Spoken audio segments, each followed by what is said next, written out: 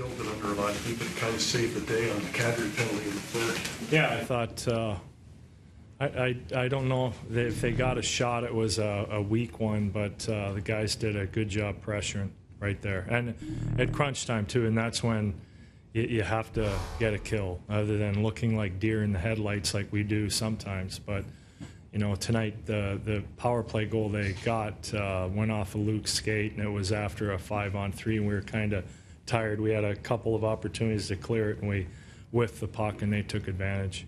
The goal was obvious, but what else do you see from Nazem tonight? Well, he made plays. He was good along the wall in our zone, and that's what he has to do. And he's smart up the ice. So he sees the ice and skates. He's got confidence. He skates into holes and distributes the puck really well.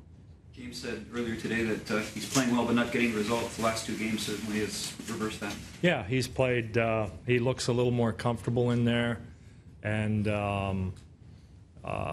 yeah. So tonight to get a win in a tight, hard-fought game like that is only going to do his confidence and our whole team's confidence a lot of good. David Steckel's goal was obviously a huge change in momentum, but clearly it's the little things that he does well that you've missed over the past couple of games. Yeah, we went to the net, but the whole play was started by Darryl Boyce because he got in on Christian Ehrhoff on the forecheck and caused a turnover.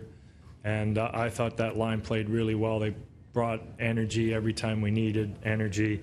They got in on forechecks. Krabby was moving his feet pretty well, and Stex isn't.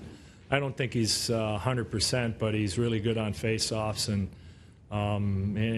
he's defensively responsible, and that's what we need in the fourth line. Talk about the psychological value tonight, beating Buffalo, winning at home, beating Miller. Yeah, well, now the problem is we don't have a chance to sit around and savor.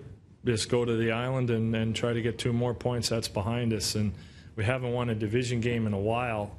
So I think that was important. That's what we talked about before the game. Stick with James tomorrow night? I'm not sure. See how he feels, and we'll go from there. Okay, thank you.